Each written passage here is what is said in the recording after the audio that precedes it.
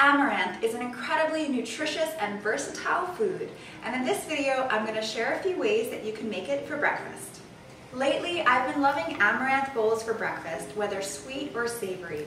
I feel like it gives me so much energy and it really keeps me satisfied for hours and hours.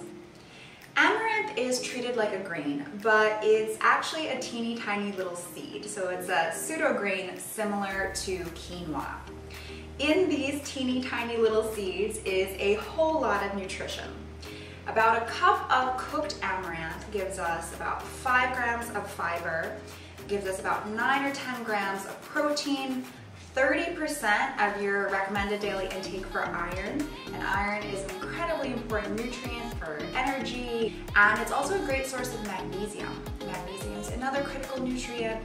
We use it for our immune system. It's great for helping our body to manage stress, and if you have chronic headaches or migraines or even chronic PMS, those could both be signs of low magnesium, so ensuring that you're getting enough through your diet can be helpful in remedying those issues. This is a very versatile grain, so you can do a few different things with it. You can pop it, you can make it a little bit more like a dry grain, or you can add extra water to the pot and make it more like a porridge.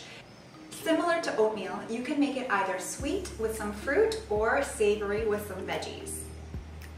Cooking amaranth is simple. Simply add 1 cup of amaranth to a pot along with 2.5 cups of water. Bring this to a boil, then cover and reduce the heat to low. You'll let the amaranth cook for about 20 minutes or so until all of the liquid is absorbed. Once it's done, you'll see that it develops this really thick porridge-like consistency. For a sweet and fruity amaranth breakfast bowl, you can use whatever fruit that you have on hand. Here I'm using some nectarine, plums, and blueberries, but you can really use whatever you have, like kiwis, orange slices, or bananas. And then I'm going to add some crunch with a little bit of sunflower seeds and pumpkin seeds. For a little healthy fat and nice color, I'm adding some shredded coconut as well. And then to take this fruity breakfast bowl to the next level, I'm adding a generous swirl of cashew butter on top.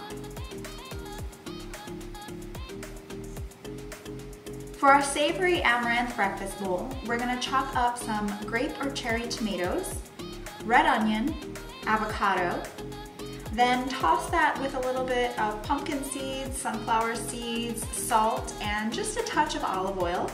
If you want a little bit of extra flavor, you can throw some dried oregano on top as well. You can then pour that on top of your amaranth bowl.